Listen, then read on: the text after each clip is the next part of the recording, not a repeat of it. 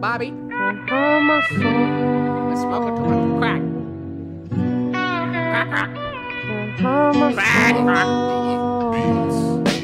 Came to take a try with it, you know he's so sly with it. Ride with it, vibe with it, so hard that you might die with it. Third eye with it, girl you so fine with it. Never seen him in a fiend, obscene when he heaves a scene from dreams into reality. Spitting fast as bus, but the song is slow as a ballad beat.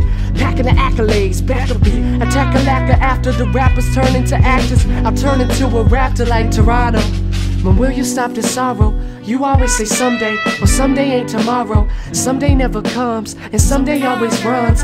If it's always someday, guess you'll never get it done. They told me I'm the one, I feel like the son of Jesus believers. We're all just broken in pieces, feeling so cold, but I can't change the seasons. They hate us while we're here, they love us while they leave us. They curse us when we're around, and crawl back when they need us.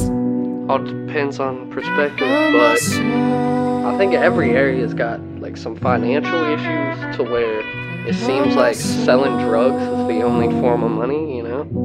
And then people get caught in this cycle where they just don't want to actually work. They don't want an actual job because it doesn't make half the money. And honestly, it's not half as fun. Worst thing I could do for me and for you is to vote for Trump, put this country in a rut. We're already in a hole, but you can't see that you're the one who done. Now we're stuck in a cuss, selling drugs to him. Cause we're broke, so the coke we just sold to him. And his soul wants to fold, cause it's sold to him. But his family cold in the snow, that's all he knows. And he just struck gold in his home, selling dope. So what other way is there to get another pay? When the job's so scarce, despite what his mother say and his brother slang, but he used to.